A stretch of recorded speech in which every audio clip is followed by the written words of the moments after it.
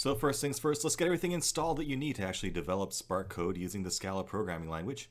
Bear with me here, there's going to be a lot of steps to follow and you do need to follow them very carefully. All it takes is one misstep or one typo here and there and things won't work. So do follow along, and if you need to hit pause as we go to kind of like keep up with me, do what you got to do. You know, take it one step at a time, hit the pause, do what I do, and move forward. So it's very important you get this stuff right. With that, let's move on. So high-level overview of what we're going to do right now. We're going to first install a Java development kit because the Scala programming language is built on top of Java, and we need a JDK in order to interpret Scala code. We're then going to install Spark itself. We're going to go download a pre-built version of it from the Spark website, and all we have to do is save it in the right place and set a couple of environment variables so that your operating system knows where to find it. And finally, we'll install the Scala IDE itself, which is just a special version of Eclipse. You might have used that before in other programming you've done. And we can just go to scalaide.org to do that. Now, these installation instructions are going to be specific to the Windows operating system. I'm using Windows 10 here. But if you want to do it on some other OS, you can do that too. On Mac OS, there's a thing called Homebrew you might want to look into, and that can actually install Spark on your system with just one line of code. So that's pretty cool stuff. On Linux, it does depend on what kind of Linux you have. So I would recommend just going off and Googling, install Spark on Ubuntu if you need to. The overall steps will be the same except for the WinUtils utility that we're going to install. It's just how you do it will be different. So the way that you actually set environment variables on a Linux system will be very different from how you do it on Windows, for example, and even different from one kind of Linux to another. So let's dive in and get started. Let's start by installing a JDK, a Java development kit. So open up your favorite web browser and just type in JDK. That should bring it up. We're going to go to the oracle.com website to get that. And we're going to hit the JDK download button here. Go ahead and accept the license agreement and download the version for your operating system. For me, that's Windows 64-bit. And that will come down 187 megabytes later. All right, Chrome's going to run a quick virus scan on it, and off we go. Let's open that up. And again, this is going to install a Java development environment because Scala needs Java to run on top of. Let's go ahead and hit next. Now, I'm going to change the installation location for the Java development kit. And I just want to make it something you can remember. So, maybe C:\JDK.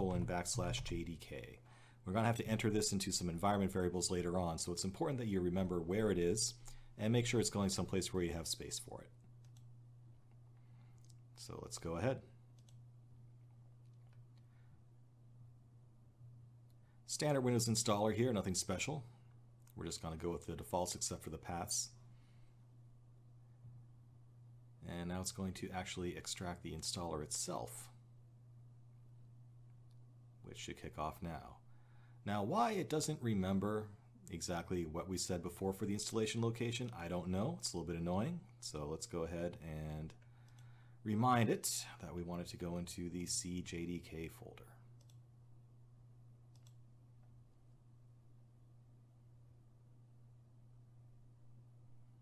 And now the Java runtime environment will be installed. And we're done. Now next we need to set some environment variables to make sure that other tools can actually find Java and the executables in it. So on your operating system there might be a different way of setting environment variables. On Windows I'm going to show you how to do it, Windows 10 to be precise, but on Mac and Linux you'll have to follow different directions. So just go ahead and look up how to set environment variables on whatever your operating system is.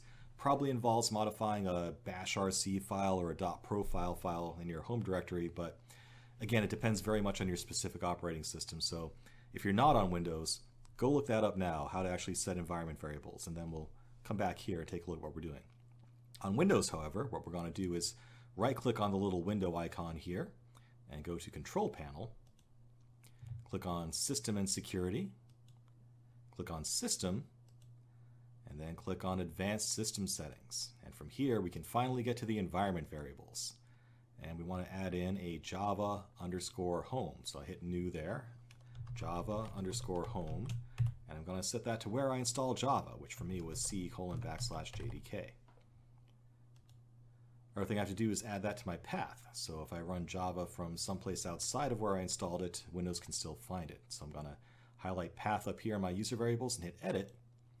And I'm going to add in a new path that's going to use %, Java underscore home %/bin. And what that does is reference the Java home environment variable that we set and say we want the bin folder underneath that to be part of our system path. Hit OK, and hit OK again.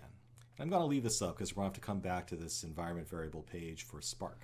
So this next step is only going to be important if you're on Windows. If you are on Windows, and you probably are, I want you to download from the resources on this lecture the winutils.exe file. And wherever you download files on your computer, go there. Hit pause and go take care of that right now, please. I'll still be here. All right, once you have that winutils.exe file downloaded from this lecture, go find where you downloaded it, right-click and hit copy, and go up to your C drive and make a new folder and call it winutils, just like that. Okay.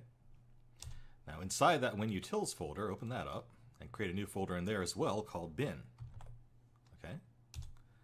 And now open up the bin folder and paste in that winutils.exe file that we downloaded.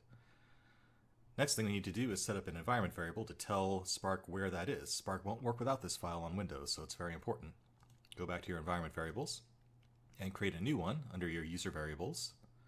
And we're going to call it Hadoop underscore home, just like that, all uppercase.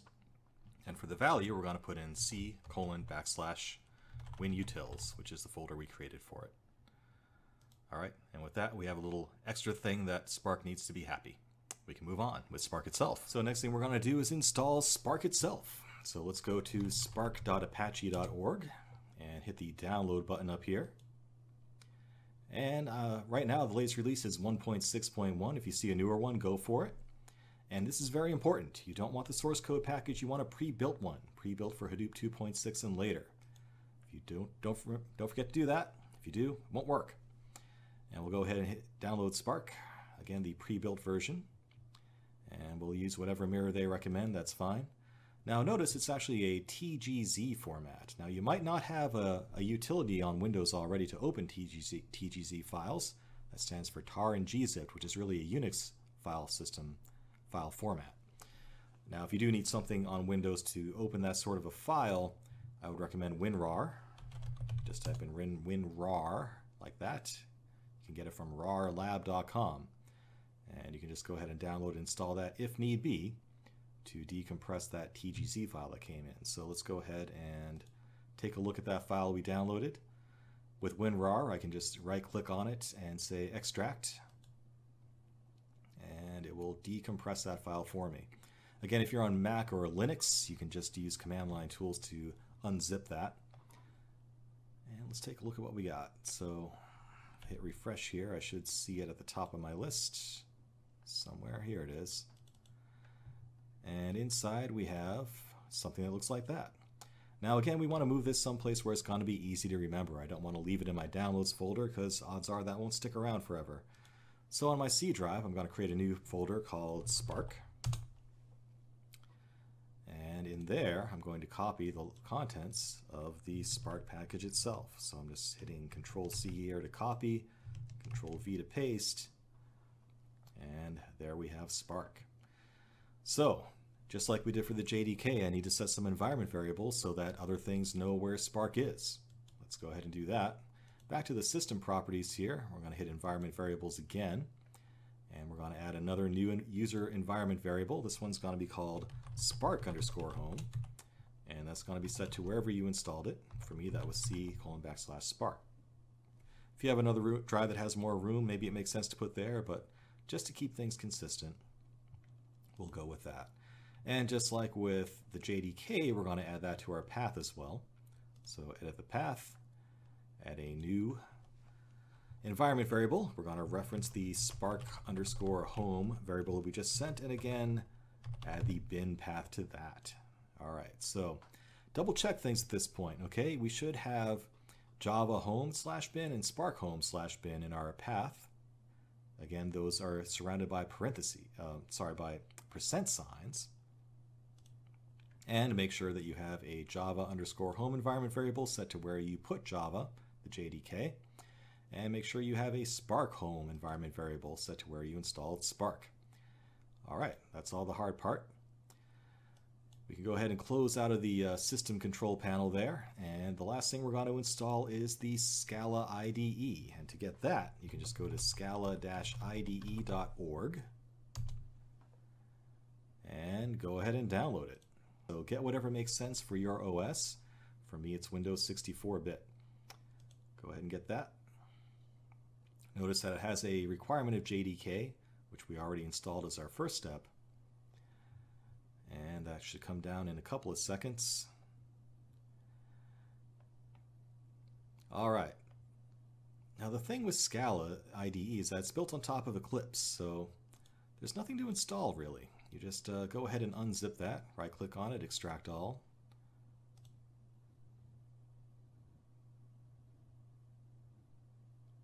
And we'll wait for that to decompress. There's quite a few items in there, so it will take a little bit of time.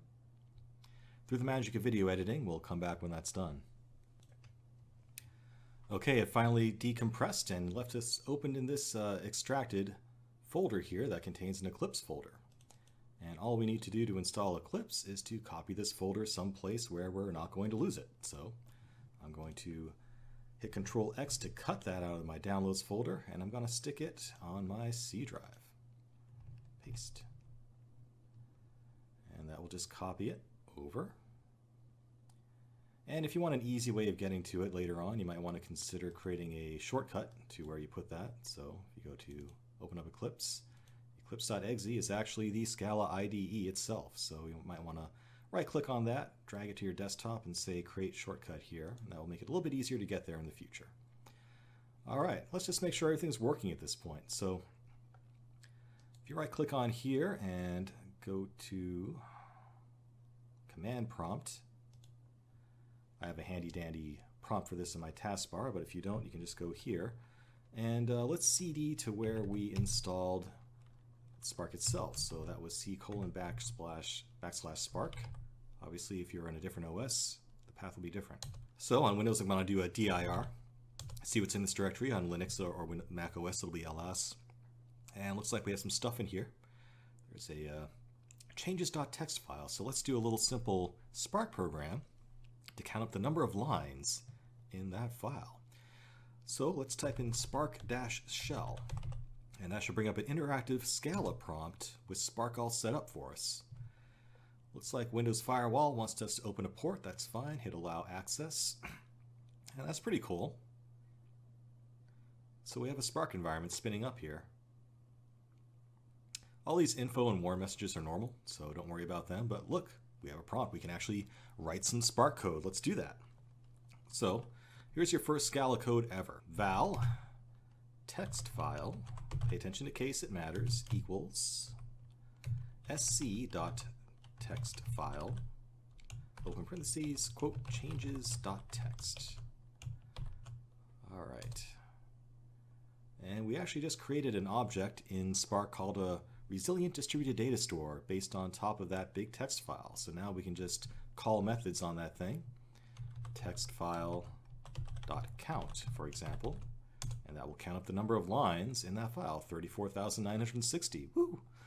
So what's in there? Let's do like a text file dot, I don't know, take 10. Gives me a little array of the first 10 lines of the file. Pretty cool stuff. So hey, it's actually working. We're actually writing some Spark code here. How cool is that? Now, if you're seeing some error messages or something like that, go back, double check your environment settings, make sure that all those environment variables are correct, make sure everything's installed that you need. If you follow those instructions, it should be working. If not, go ahead and post a question on the course and we'll try to help you out. But at this point, you should have a working Scala environment. Go ahead and quit it